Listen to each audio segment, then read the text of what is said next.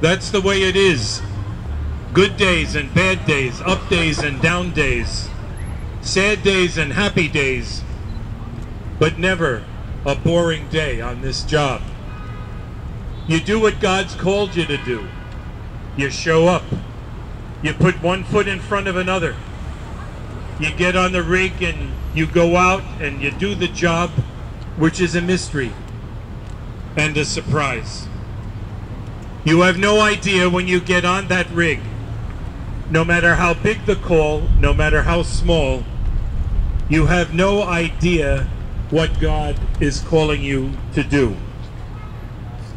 But God needs you. God needs me. God needs all of us. And my name is Steven McDonald, and I'm a detective in the NYPD.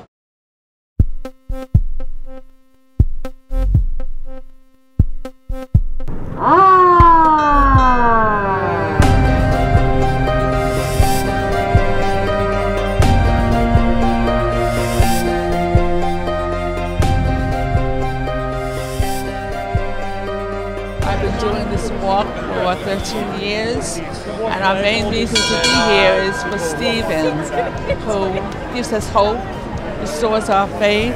Mychal Judge, we know about Mychal Judge, but we love Steven and we'll follow him and we'll walk with him whenever we can and wherever he leads us. So I wear this so I can take them all with me, all the names on it. This is all the first responders who ran toward danger that day, and I want to be able to take them all with me. So I wear this flag on the walk, and it represents their lives.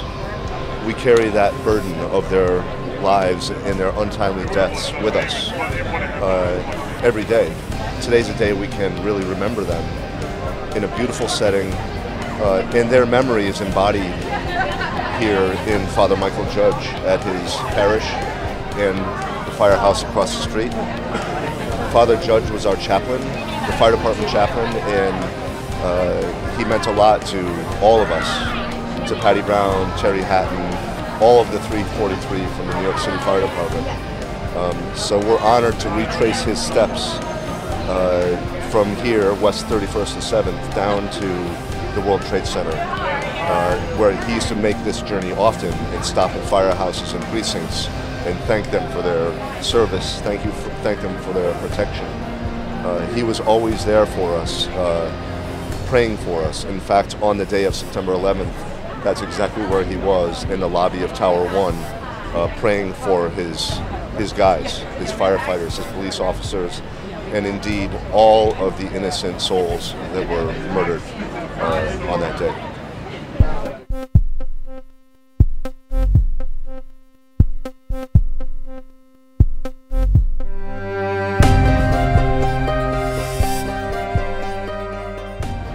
A few moments ago, I met some of the families of the fallen first responders. Meeting them made me see once again how acts of destruction are never impersonal, abstract, or merely material. They always have a face, a concrete story, names. In those family members, we see the face of pain, a pain which still touches us and cries out to heaven. This is Claire, saved for 7 years. Copy from Scotland. Got a paper. Now, where are you coming from? Edinburgh. Now, what do you do back in Scotland? I work at high school. I'm a school sports. High school would be for 11 to 18-year-olds. So I have this weird saying, is like I'll never forget 9/11, but I choose to remember 9/12, because 9/12 to me is when there was such community and such camaraderie, and people, I'm getting goosebumps thinking about it. But 9/12 was when society was at its best. I do hope that, 100 years from now, there's somebody else taking pictures instead of me. There's still people walking, and they get the same goosebumps that we do, and the same feeling of camaraderie, of remembrance. I know we remember Father Mychal Judge, who I never met, but now he's part of my soul.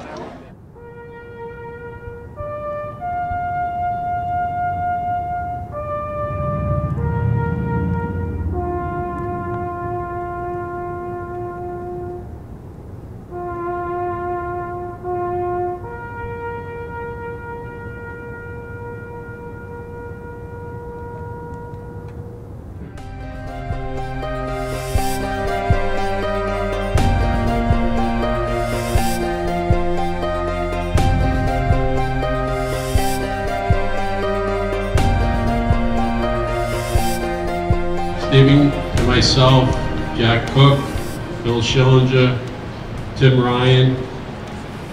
We worked very hard to make this the event it is, and we'll continue to work with the event.